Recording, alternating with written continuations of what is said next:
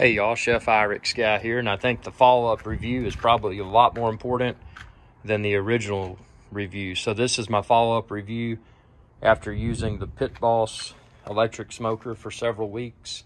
I love this thing, but again, to keep things honest, I'm going to tell you things that, well, just a few small things that aren't deal breakers at all. I mean, it's still my favorite smoker.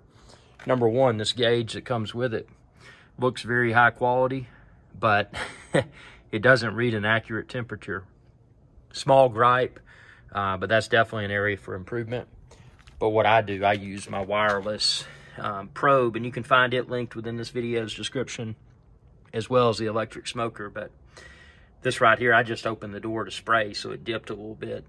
It's 182, that's my ambient probe, and then the ribs that I'm smoking are at 135 right now, so they've got a long way to go. What I like about this window is nice. You can see I've got a water pan down below, and then I actually added a second pan, just kind of a drip pan, because I'm doing baby back ribs, and then I've got some chicken up top. But it's nice being able to see that. This is easy to clean. You know, what I would recommend doing after your smoke, clean the inside of that glass, you know, keep it looking good. Haven't had any problems with it. What I really like about this is this large wood smoker box, and it's easy, and see, it's not hot to the touch. So, you know, after this burns through, if I need to replenish my wood chips, it's easy to pull that out, put them in, and slide it back in. So that's a very nice feature. And I like that I don't have to use pellets. I can just go to the store, or you can find them linked within this video's description too. Usually what I do is just order my hickory and applewood chips online. Makes it a lot easier. And then you just replenish that.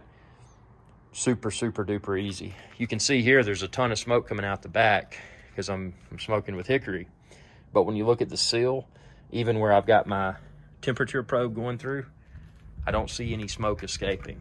Now, admittedly, during a previous video, I did have a little bit of smoke here, but I guess since I tightened this little handle thing, I mean, it seems to have a perfect seal. And obviously the smoke's supposed to come out the back because that's the vents. But I mean, this thing is, it's awesome.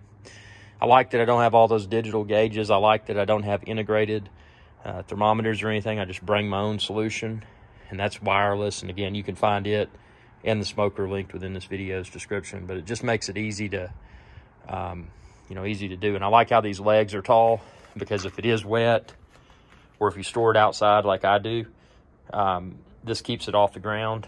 And then obviously something I would definitely do if you are going to store it outside is get a cover. And you know, when it cools after you've smoked and after you've cleaned the inside of your smoker, and it's cooled down, cover it up. You know, keep it pristine. But I haven't had any problems. The only minor gripe is this built-in thermometer. It just doesn't work.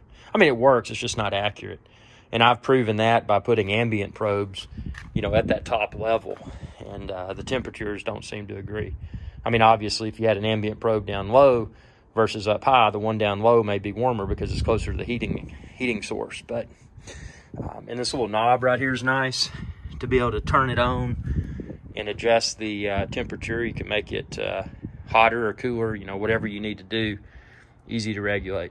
It's got everything you need, including that see-through front window, but it has stuff I don't need and I don't want, and that's gadgets and stuff built in that are probably going to break.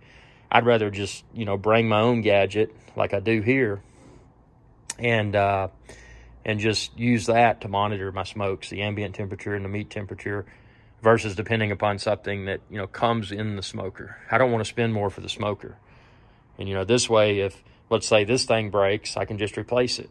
But I don't have to replace a smoker because it's a solution that's, you know, outside of the smoker. It's not built in. That's just my personal preference. But I would definitely, without hesitation, buy this Pit Boss again. And again, expand this video's description and then click the link there, and you can find where to order it online. And I've also linked the wireless temperature probe like I use. I got two probes in right now, just an ambient and a meat probe, but it'll do up to 4. So it's really cool. Very, very cool.